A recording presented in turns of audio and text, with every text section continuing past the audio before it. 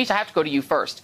This is quite a difference for you, Madame, covering the White House. No one screamed at you. You don't have racial undertoned attacks on you, disrespect for you as a woman and a journalist. I just want to get your sense of how different it feels to cover this White House so far.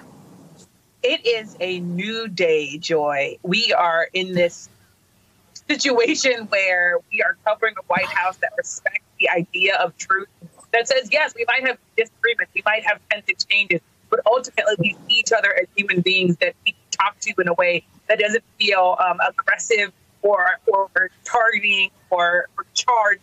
I think it is a feeling that I think both reporters here are feeling a bit of relief, frankly.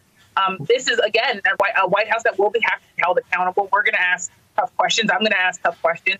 But at least we're in a situation where they're saying we're going to level with you. We're not going to lie to you up front. We're not going to make things up of whole cloth. And what Dr. Anthony Fauci said about being liberated and letting science talk in the middle of a pandemic, it to me sums up the situation that we were in before, which is that the science was not speaking, the facts and data were not speaking. This is the president, again, will have to be held accountable, but at least he's not making up truth and alternative facts. That is behind us, we feel.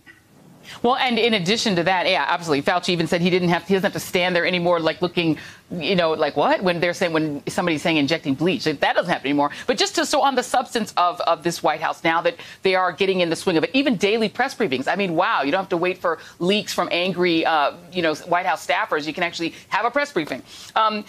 So there was a lot of focus today on the coronavirus and on the pandemic.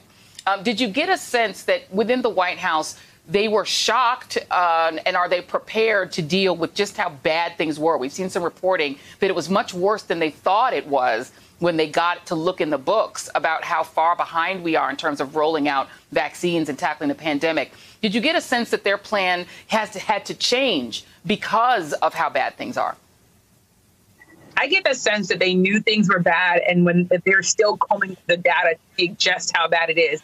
When I was talking to a senior Biden official today tasked with the issue of coronavirus and working on the vaccine distribution, that person said we inherited a mess. It is not starting from scratch, but it's almost as bad as that. He said that the Trump administration, what they were doing with vaccines was essentially dumping it into the states. That was the word that he used, dumping it into the states, and then saying, states, good luck with that, figure it out. There was no plan on how to get the shot into Americans' arms. So they're trying to get that together now. There's a big, of course, challenge of how quickly they're going to be able to do that. The big question I've been asking Biden officials is how far away are we from getting vaccines to anyone who wants one? And there really isn't a clear answer on that yet. And Dr. Fauci said we need 70 to 85% of people to have some sense of normalcy by the fall. So there's no real clear picture. Of course, Biden saying that he wants to get 100 million vaccines into 100 million arms, rather. But to me, it's still a big question on whether or not they're going to be able to do that. So there are real big questions. But they said to me, even today, even COVID testing is still not up to par. That's something that we kind of thought we were at least turning a corner on. And I talked to a number of people today who said there's the vaccine issues, but there's also the basics of testing and having a real plan. This is the first time they feel like there's a federal plan for the coronavirus, which is pretty a remarkable thing that we are, of course, in January. Hey, thanks for watching our YouTube channel. You should know that you can follow today's top stories and breaking news and catch up on your favorite MSNBC shows all in one place. Download the NBC News app today.